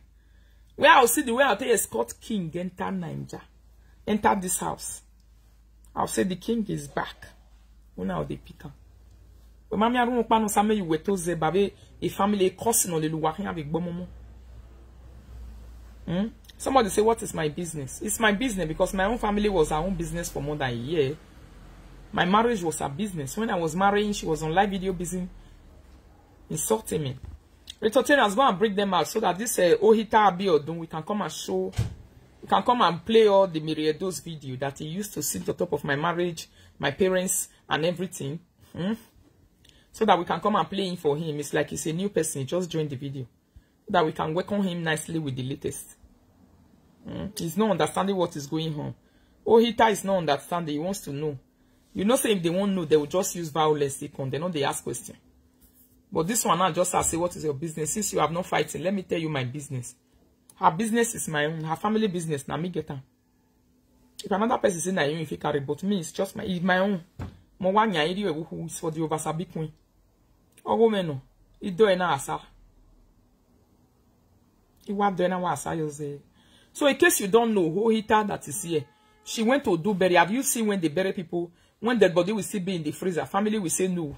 The elder sister will say no, we don't want to do the burial right now. Then the junior sister will go and carry the dead body, exchange the dead body from one level to another. From there, the same person will go and do party to fake it to people that don't do burial. Mama na Gambia man she born for in case she say Kokobiri. Na Kokobiri she also born for, but Kokobiri no marry. And you imagine, I will not call her a Kokobiri wife because she's not married. They not take and go Nigeria, go marry, and they not marry her for Europe. No way. I have be bolo and a fearful. Kokobiri is a bonus, and I said they talk. I don't know whether that's true too. They want even the bonus, and because no one marry, and woman where you want to marry, one go where they carry on this. Food where you want chop till you die. Because you can't as only some your Tony. Go for be batting. Only some answers on to where some my. Egg some my. Egg is some my dinner. No, who have more. Your sister don't talk finish me. I show you what I won't show you. I will more la begi kina mi ebi mo. Even the rabbis were who are. You must set it bow one I mean what is wogiru one. Abamela will you even be a more damn when the great a docasivato nizu here be a more damn webu. Okay, so me. A docasivato near you will be a more damn. Let me show you. See, I mean, my husband be this for your Nigeria where you did so. How many husbands don't follow you go Nigeria one day? Even boyfriend. Where is it? We bed the baban ton we na. You know, you aren't talk about the ring road. You agba me kwa. See me and the road for Bini. Hey, I wanna Bini be that. See, a sapler road be that one for Bini. Where do no know me? Hey, na. Ma be road na him. Where do no know me? Beg two of us. Hey. You see, I go there hotel, I go do like this. Hotel no come here. Anytime I want to carry my children go as now, I will just go and look for if I feel like going to Benin. If not, even they get away with the way I want use and do. I go sell her. I want to sell her in the nearest future. I'm just telling you so that you will know. I don't have anything to do with that upstay. I don't already build and I not build and I can't say no be anything. I mean, no why I'm going to why I'm going to say, or see, no, not go what it or more, you worry, why are you sorry about Mozo? He did with me, Memo, you boy, about why you do Sapler Road. Your delivery is here. Your delivery. My delivery? Eh, my delivery is here. Oh. My daughter say your delivery is here, Mama. People, let me bring my delivery here. Delivery. Wow, they brought this for me. Yeah. Wow. Thank you so much, my lovely Kinder. Kiss Mama. Kiss Mama. Kiss Mama. Don't worry, ma. It was here, yeah? Yeah. Eh, if you may not want it, can you imagine? Postman just offer give them something. Postman give them something. Postman knock. They see. Postman knock. They see. He say, Mama, your delivery is here. Mama, your delivery is here. Mary, Edos webo ni moze. Biewere nuki adozebo. Mama, your delivery is here. My children not they go Nigeria Gusti. Here where my family, if you dey Europe, you not build us. They say maybe you not get the money. They will say you not get money. If you don't want build that, they don't want to leave you. They don't want to understand. Say life where they live for Europe is different from the one they live for Africa. They will say that because you don't want to do. Now you have been why you are. How much it be? I said I have a native. My house is 450 a year. I pay you for down flat. Up flat in Oruwa is 500,000. Espresso you be Sapler Road there you. What toure? What wame? But the first or second house now my house before that road. Yeah. Yeah, what be like with you? Me ama no go akburu. Me ama no ruo. Why you tori you who that be why so? Some of you na me ni munere mu wase be like with you na. Don't man no gboro me hi. Why be na? Na no fit defeat the slave. Apartation agagbu wagbi. My house is 450. Omaro eda me bije me river. A tenant oromowa. Go there now you see you later tenant over there. The man where the opposite me one no boy even a palace. I show for live video that day. A politician no. Onya one not the opposite me o kabe ye we bo kabe ye Spain ne ye yani. Dede. You gba ore me. All those people, you don't have problem with them because you your boy yahu. If you go work bovoma, any ni your boy yahu ni geleve your boy yahu ni memo we may your boy as a caretaker. They don't know how to bobo him is even small for where you own day. Now the streets that they repair that day, they send me come and join them to pay 50,000. Near ya tie money our main road for day. Made them tie and since the government is to in Nigeria. I join them and give them money 100,000. I didn't know why you ban where the linen bush. Mona Adam Jena Mona te repela. Wetin I wan use am to do? It might be a Nigeria, but that for me be na. E gede gereva ni. Nothing ale mane. Ya ari egume ya sele native. When you go ni me ya se native. Ni job bunse. Na me not dey do the thing we na dey do. I be showcasing lifestyle we na do no. If una make me verse, I'll start with una. A bed in Uganda is set, no. It's a queen's bed. I go take am full size the way it be. Even when you live video with picture when waro pasamo wakwa. Una bed. Iri a price there. If you see and finish, if you are in Germany, go to Poco and check the price. A queen's bed in the Yavi. Go to Poco, then you go and check the price in Poco. If you lived in Germany, and come and tell me how much is it. Are you crazy? Because una dey get mat to 24 hours, wa gboruwo be live video. Ma no yes quick gboruwo. Me like ni gboruwo mama. Eri se o, eri ma se o, eri wonana o, eri ma wonana o. Enenemi o. I am not a person like that. Ye gbo ma be yo. I'm a down-headed person. Me awa mo topic you tell we topic mo me like ni ate agboro cause ye ma no bo ma so era said viva. Go be like say you dey provoke, don't you to do away ni ya. Go be like say you will come the gboruwo my yan. No, I only teach people how to get to the top. I know they use life till they laugh people. We give me wamati you. Eko woman before kill a live video, eko women already. Am I aware when I did inside live video? Now me you want to say dege keniye, dege keni wanana. Rita is say where you are where. I definitely one. When no matter gba we just when you toss you obo. At the end of the day, wabe mo you more why I feel like you feel get rebe do wamati me hospital paka ogoyi. You know you will your sister to say nira re hedge you worry. Egbera be your ma be me. Egbera be your o ma be me. You want to hear my father? Me I tell am say oh why you wa me ya. Me ya to taba we be but no ai. E na hwen mi o ba jo. Ave mo to ye odion we ari. Oro why ni o wa so kin. Again na mana evie taxi lele here. E dey go say okay, do one wa me do vie taxi yo me e bi me. Na ahia na avie tasi yo na dole yi ne. E betun ni no na hwe na bie do ye like no na hwe. O ukoni ni na leba ine o ye like no laka. O do pa bogwa no enre ori ewo bi erun that begedegede mi nibo. O we vanya yo boy abo be do en. E la video na ta na oruo. O yo boy bo kwa be do. De tora we fine boy be ne ruwa we fine boy. Egbe story na we gbu wa na ara on be gbe. Awo ma ti gba ho. When I reach inside specialist for Nigeria, for Benin, make I go do corona test because thank you, my love. When I reach a specialist, I go do corona test when I go Nigeria. So me and my husband we went for marriage. Corona test now I want to go do. Oh God. Corona test now say me I go do because if you do a PCR test here before you take the flight, when you will not get to the when you are going the form that you will fill to see if you get to Nigeria, you need to go and redo the something again. Sorry, my lovely people. You really need to go and redo the something again. That same PCR test.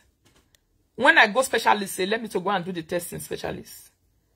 When you sit down in the computer over there in specialist, when they are taking your information, they will say me you put phone number. What happened? I was just coming. I don't get my phone number. I didn't trust any other phone number. I just put my father's phone number. Inside their computer, they are the specialists. When I put my father's phone number, do you know what the guy told me? He said, so you know this man? I said, which man? Phone number. Now my name, De Grando. My husband name, De Grando. Now my papa phone number, De. He said, we know this man. Just mention his name. I said, really? That's my father. He says, it's an elderly man. It's an old man. He normally come here for treatment. I said, really? He said, yeah. He said, this is where you take treatment of yourself. You know where you work by the hospital? Oh, me a routine hospital of taking treatment. He did. He not there. Am I women in nurse? Me hearing the right thing. Ya tamiri me we we. Ono na no keke no we o kama mega o lega maybe a BP no check a BP we and check your man hospital. Oh man, I set it with drive. Oh man, I set it drive. Now my way at this, so I'll carry my phone. My way, I'm where me bowa. When no more hospital, more specialist. Ya muje me bowa. When no more hospital, more specialist. No say no demila wo you no. Here guy you do with you. But you people you are pushing a lot of words out of me. You are making me to to tell you how I am better and bigger than you. Wa when a old one ni wabi swing. Ni was one open up on some canteen sima wa ever son. I'm not go sleep well. No way. You will not sleep well. They will not have boni amu jama ade do Yeye. Oja ore we boja. No better thing in Europe. I'm telling you the truth. Why mwera visually do na do bomoyare wa nya ya stro ne ba be shobu na. Where's the next thing? Muyare woman muyare o wani yare Nigeria yen so are oja. Oni yare oni down your bad so work gbe man. But when they are taking good treatment in Nigeria and you are paying well, a treatment agmongelero. E mag moya ka be hin. O salo boy wa be agba o hin said de no hin.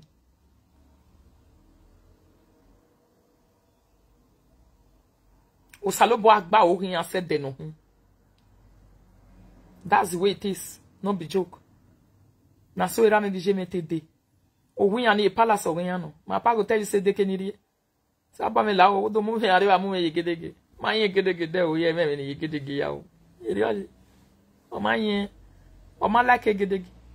Even though say even go da ma say o du hu ni yen ma no lele ero yin du hu ta ma we give no so no du hu. O do ahen yegedege ama mi yegedege. So they go cause o hin no wan ni wo ni ya fe no ya fi moto. A brain ya drive egbe around. Am I wait on do ya we ido ya mo yegedege. O te hin gbava at a very asset. Are you hearing me? O te hin gbava a very asset. Don't be like that. When ma no tonu ho ha ma we do mwera. We no re hedging yon worry. Egbera be do ma be o me bari na be o me bari abi. Era no kegbo mo struggle. Ibiera aba ibio siera me hia ni ma enya yakba nware. In live video, you watch me. Most of them are my fans. They know I'm not joking. Some of them will say, Rita, what you can do for live video? A live video presenters in every respect. You know, you have a video going here. But when you have a video, going here, family is string. I need to yak bearing yak vision. So why me really wait till you read why you come by to Wahoo. Or mono berak vision money zua. Even or 20 have a live video. Oh, we Mr. Tony and Dukbolo.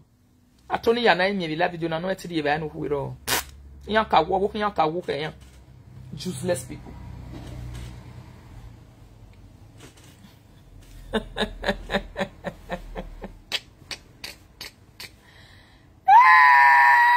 gotta go. Then now they pray Rita carry person matter, make it talk and if I talk your matter, you must hate me. What you like me? Because that time when you talk, I don't go tell you say I like you. I don't go tell you say I hate you. I go to look you if I say I go scroll and pass. I go even listen to your video finish. I'll say, shank man of face. Get away. Be better person. Please, Rita, don't they do saga with all those Yeye people, you big person. I'll say, shank man of face. You get the get do. Why me go yari go me here no? I even define one buyer. My co-tenant no diaki mege. E ken. Then I go return my. Oh, I don't know me oji. Oh, call you. Another person way no be diaki. Me sapler on a baby people they build us there. The next person way just dey near me. Kenneth, na be name my neighbor. He's in Lagos. He's a manager in a Infinity Trust Bank. Ona a manager bedo. He was transferred to Lagos. Ona paso waye. O paso waye bedo.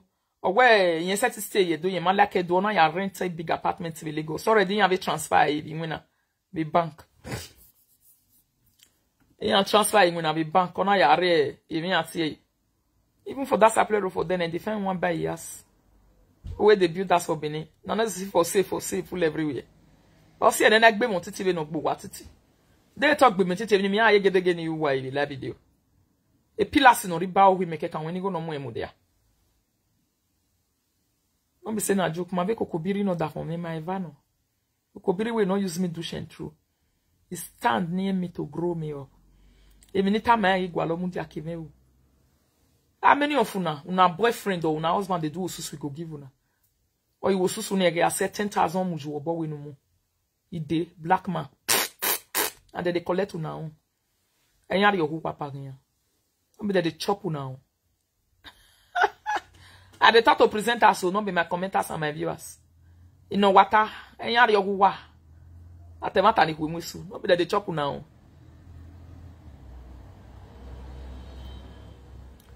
I bet me I thank una with that cry, Jare, my lovely people. Me I entertain them with muku goat cry. I bet me and bring my speaker, my lovely people. I bet where you all your nigga there. I have native in a native in Niger is a Nigeria. They are those you think that they make man. I'm not your mate, eh? Unu where was you mommy?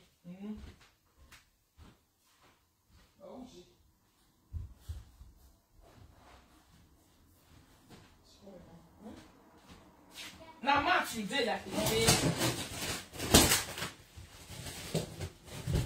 Who know where was it? I know they like people where they get mad. Now, so mad. Now, they. A couple of men. This my wardrobe where you see for the native woman. Leave them as I am on video. Don't worry, you will see it, okay? I will open it. They see them, they wash them one after the other. A native have it now. Now, me not get time to the wear. A native, you la video. Yeah. Eh? Already, you life. Ni amu pa UPS. Ya me murine. Ya je go stand over na me tuto. Gari o pa me bi ma. Mary Nuzua ni ma we. When I go Nigeria, I go do marriage. E kobo do me na. To vun na sele ye ba river me meseti ejo. Esi so sire vi je me ne gbe ana ma no. Esi so me oni ya fian me. Ge oni ya gia e. Na me no dey we. Na me no get power say. I want to follow na do competition. Wa pa win competition. The man dey win competition mo I know they compete am too. If I open my cupboard, when I buy when I party na ya asili no. O ha go we selling pupon we kini me na say. You know how much? Yeah. Now till I like video with this so with this one still come. Oh, re cupboard Dubai, yi se kenonje. Yi vi ojo. Imuna e mamu me. Et native ni même les gens de vous la vie vous comment de mener de me aja wo mon na vivant oh ga go wa ko wa yo ya do ye wi dey oh wa vere na my try e gede game bo wa igo no ladian bo de me ni yawo e me ni yawo na fun e me mi o be ni yawo e ari e ni ra me ri e ni je me ni hey ya se look mo bi ko cupboard sit there. Are you seeing it? Oh, what is dinner? Am I real big? Am I try? Oh, river, different type. The last me where you afford day, you are too small. If we wow with bejo. When man saw the press expression in the lab video, him lab video na weje na imeji. He am winner. Professional, if he am a nurse, professional. You go ni winner here na ya ha winner ya way property na ya wonona. Now my husband can't get to say, okay, na keep business in Nigeria or na keep business in South Africa. Ni go out to na ya suburb so my. You say na le to the lot de make. No wa make the live video ni me go wa make cause on say be Rita. You be Rita because I know the fianya gbe we no wa fianya gbe oni am make kunu. We no wa make kunu. I don't get time. Then in another live video we are get be TV na be me do man na be ti be go pa be gbe me or anytime. E come do mo vun ye kwa. I know the near. Oh, Hame, but so pack a Hame see a with your pigeon. Yeah, on a dinner. It's just the con. Oh, what dinner?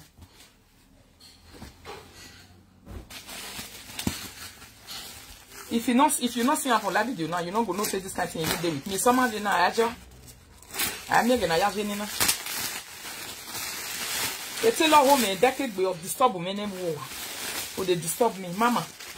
O maso mo be moti na o maso mo ko ni se kun ye kobo di me ni yawo o ma go me transfer go go ari ki wa mi start yo go me do as ligai agbada be na hiro do veri agbade rodo na to won ni go ni rodo ya sagbada sia na ya post no na e bare UPS na ka wa mu pa e wa moto gbe bo be UPS na ono na pa ne bo wa rodo ke pa re o bi ade ban wu ga be no o bi after you dey Sydney because wa ye na ya we fe e ro pa fe obi me gede no be fe for we are dey na here na be fe de we na gba wa anyi sebe na wo managmo o fe obi me no be all this one or house or property agbera ba ni are you hearing me ama we kitchen o wi be fe na we be do show a kitchen we sisu mase me a o we ban ya sile kitchen na kwa a bi o be you we you owe 10,000 euro You pay 20,000 euro agbera evani.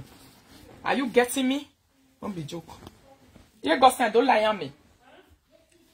When you lie on ladian, no I beg you got say baby, na me no dey follow na dey do competition of material things. But ya leluwa so we la video no na go run. Wa dey you sarun dame because the salary me on ya garu wa on re ebi no. Ebi mi wa where you turn. Na they really dey entertain us. Me we entertain una. Vieni me no river. Vieni me no river. Ami boba ya try before my paper. No be that one. Yani e come on we ba yen no river. Come. Na so I be. I don't get power for weary. Ego address. Ego wonona. Mo. Obi me no river na we tell everything charity. Sister, comment vont we do? Sister, would you come on? Rien doit aller la vidéo. Comment vont we do, sister? Sister, would you? Eruna no de mec no women asi la dia. Erunia we la video na no de keke mona. Ask my sister, no be joke. This cap when I put for here, te wear this thing. Nero do ya deruna. My barrier you one day. Ni ati e magari I can't remember the kini magari says. If you say na one marriage, you know one white people marriage. Now one follow the go. Now I go buy her with a suit white house suit. Outfit.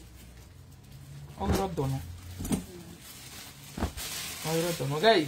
Erodo Malano. Or that one can you boast of all these things? When mother, when my boyfriend, Yama will no boast of it. Yeah. Yeah, real ye go.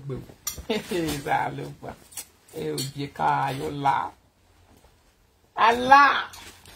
Our badani beg one way. Oh, you don't know. Ya can Nigeria de Bansilo. Ya mo 600,000 you to 700,000 why so am ya woman do mo ya giap mo kwa. If you cobalt. This cap when I wear yesterday for this what did they call her? But for this video when I do yesterday. I don't know where my children for go play for enter my cupboard or what did they do. Maybe now when I want to reach place one of the carrier or moeru le kan do muji na even no say what am eruna? You go see for a cupboard the carry the gonna say eruna. Now I come put on for where that stand for me or it fits me now we won't pa mo jun. Okay, no na vero. Njijiri. When you with more of pa mo jun now I take put on for where I take remember le wo pa no ho e. Fascinator. Okay, the cap is called Fascinator. Now I go to find no. You see, now me be Rita. I say, "Lay up your cupboard. The carton may ask you mon gijimi. O my take bag is where you fian. O my take the right sota. You can't get master the talk to me. O make bo when I go morning. When I go beat you finish away, I love you. Kioni, are you getting me? Now I tell you where I say, where you are Benny with me, Edos with Beria. Since it all with Beria would do. I'll find the black one and two will be. I take on use and take it. But Bola will be on me why you even know who you feel better at this way do. Or even know who I feel like at this way do have more than money who are. The family is too what to go who are boring not TV. I don't like children with no gay here. Mon name, man. Somebody say, don't you see us, Miriam, do sweet mother with kiss with her husband? Sweet mother with kiss with her husband with different men come the fuck with her ass. We go very give belly on liver. If they Chris, come on, tell away from you. Or soup mon boy, why you want to wow. Finish to test it. And then you finish me to test it. Ah, soup mon boy, tailor men are ovation tailor. Ovation tailor, now you see other ones. Or I can't even a queen at it. Or move your motor. He move a wardrobe. Oh, River. My sister wait there and I beg the bed. Mama, where we are, judge, but when women do where you point your name, come your giving. But only me, I get kind of your giving me. Ajo. But you got see me. And I will not jiku or in your party, then again, as you are now in which is English of it by make business. A bomb no. English of by make business, Najo. Don't be even all this asilo. You need to be an asilo, be not within our journey. I don't know what you're going to we use big money to pay something. The month of parent, on the carton in Mary with me. One of my sister where they come to my house, they say, my sister, or here by you know, all like cupboard. Don't like it all you.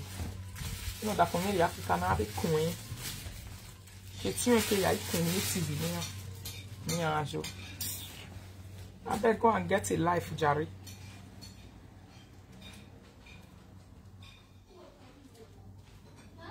Somebody say you want to sell your ass to compete. With who? Let's say we have better pass now. I say ass. Okay, we not going to define where we talking matter because we are unfriendly enemy. We not say they not talking about say they not beat on. I go carry matter so that they will talk about them. But say so that have to be no making that the work of be any work balone we hear. I will not be we don't be it. Una must come measure a name for that video. Una pretend to be friends so that now tear bone no really wa. I don't already understand on a trick. I never go watch that one video whether I get time with it to me in here. If not, I want the video you don't they come to work be. Now me they beat by myself, not be commenter they tell me make a beat. What to make be?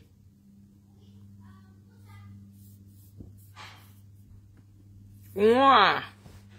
Even at here where Mary Sleso, no my any bay, or monotony family history about this way. I think I did work man on any.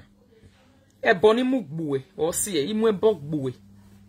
When I swear for you, I talk and say, who must do so at this way family history why you know West Sile la diamelu. Avoa with man, we don't want to say la diam. Who say Nigeria will massile la diam? And I would agree with 2 away by me, away from here and yamma. Or 2 of la diana would agree with 2 way. Era ho hoa. What a family history might have the Ramabo white eye if you be wait at day. If we go what Tony, why do I mean what a family history? But I'm not the talk the real one. Where be the real one where we really need to use. Why Tony? I get a on the area, young baby, I got to tell you when I'm man. Okay, Rita. See you later. I want to start work right now. My house did there. I born for Nigeria. Who I born for? I didn't born for Nigeria. My way be say that can't see the boat. Not be Nigerian male do since the beatity. Not the brother from what it in a month where I tell and see what I want. Let me can join me, follow me to one. You're day by me, boy. People will near me where they know. Or say, you may I call your honey, even at your honey. Because you know, safe na Nigeria man, 1 year, queen boy like, or the boquin book, okay. Most men are like that. I'm not saying it's all. Most are like that. A queen boy, when I'm going in and with business. That's the truth. Oh, Fiana, even a Fiana. Because so piano. I'll get a honey bunny and wagaru like kitty now. When I want to provide for now, husband, may a video. I don't be like that. I read that for me, calculator no. Go see officer. You know, build officer. Even the bedroom on a big bass officer, compare with Kututa. I organize life every day. Cool-headed man. Now I'm married. A relaxed, cool-headed man. A be all be all this. I saw me so good. I be one. All the normal energy is was here. Okay, I be when you wagaru like kitty now. When I want to provide for now, husband, me. Don't be like. I don't be like that. I read that. See. You know, build office. When the bedroom on a big bass officer, I have a conflict in you. After you see, this one happen for your eye now. If you change the house to hotel. Okay, maybe they change them to hotel. Then they change houses to hotel. Some people say me, I even put them for lease safe. Me or this bank and not this. Maybe it's different people not come to carry on. Me all these people, whether now all this bank or whatever, me them put on for lease, me deal with them, lease it for 10 years, give me my money, pay me instantly, and go and use it for how you like. All the money. Now when you never, when you did this Europe, when you never get paper, you never born, you never know your base, you never know your stand. Now all those things go they do you for body life. Oh, why Nigerian me and you make gwali rest of mind, make gwali a peace. Yeah, total you want eternity, all those things. I know the two they freak me. How many years I want to stay? Yeah, that total big 1 month. I thought I be 2 months. Make it back. Say I want to go as a gay. This Nigeria will say where they go so. I already say they go again with children. Hey, you know what I will do? E will tell you la executive. You I go the rich. Executive. A kitchen away. Eh, my baby me and flow. When we say to carry them go as. Ya have the budget. I might visit. If it back. Ukwame river. Me boy any make it to beg a work botiti. My name won't botiti. Your man no ma kweme no say standard or botiti. What I build that for the middle, they say, okay, Agbawa, we go make your account. Agbawa, we go make your account finish. Yeah, enjoy being here because it is a way, not winning water, the new water. If you not come here, walk from here, or from here, silly native, not from making Nigeria. Ya level the true, you need to have Germany at the restaurant. I live there, no one. It make by your wiry. Now, so it be. Kake wa manori your home. Yes. You know, go to 11. After 11. Okay, Mark Baba. Kake wa manori your home, maybe woman and the truth not be down. One no hold to complain me, no concern me. While your home, maybe woman, I suffer for it. It's to say you already remain when you. If you need my money, you respect me. You don't tell me to respect you when you need my money. When you need my money, while you go me, you go in no me, you know. It me, I hear me, I able to my your honey. Call brother, call sister. Oh, Mario, go me, do right to me, yo. You don't be like that. Then born you and your sister for the same to no me say, na your personal property, go they carry on the good way they carry your children. Please, me, let me take my children out. I will see you people on live video when I come back. Lovely Ayemiomo people. Love you guys. Have a lovely afternoon. See you guys soon.